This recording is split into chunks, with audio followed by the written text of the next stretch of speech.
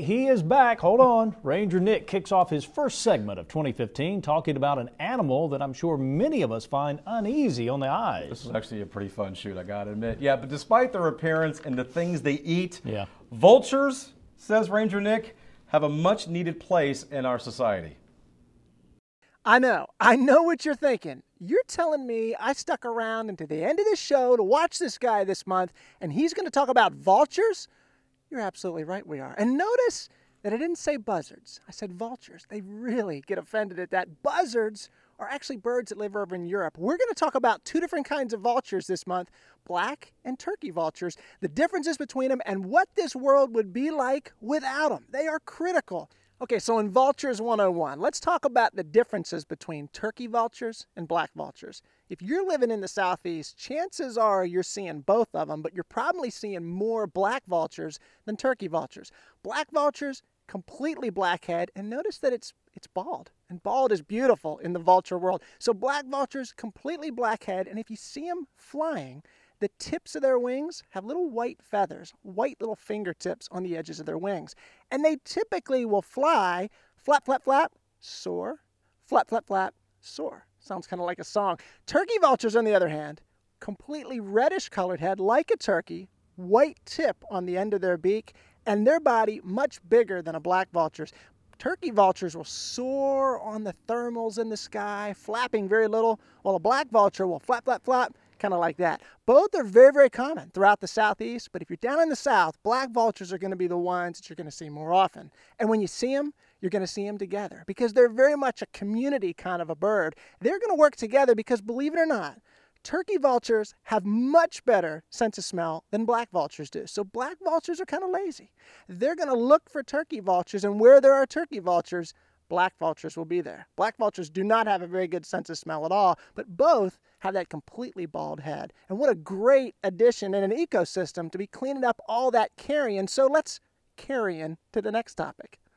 Okay, so maybe I've convinced you that they're a pretty cool bird, black vultures, turkey vultures, but why are we talking about them? What would the world be like without these guys? Well, just imagine all of the dead animals you may see driving down the road, all of the things that die in the environment, even when we put turkey and chicken litter out on our fields to fertilize that ground, all those scraps of those parts of those bodies, those vultures are eating that and taking care of all that potential disease that could be in the ecosystem. That disease can impact not only deer and other wildlife, but it can impact us. And so without those birds, our health and safety would be jeopardized. A critical animal to have in the environment.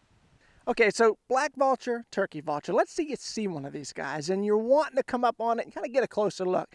Let's start from the feet and work our way up to the head. First of all, these guys are standing flat-footed on the ground. They are not at all like an owl, a hawk, falcon, or eagle with talons and feet that can grip. Their feet are flat and they don't have very much gripping power at all. In fact, they're more similar to a stork than anything.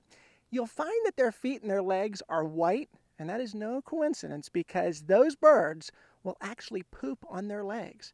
Not only does that cool their legs as that evaporates and acts as a cooling effect, but it also, that uric acid in their body goes down on their legs and actually cleans their legs. Because if you think about it, they're standing in dead stuff all of the time. So that uric acid is burning away bacteria and helping to keep them really clean.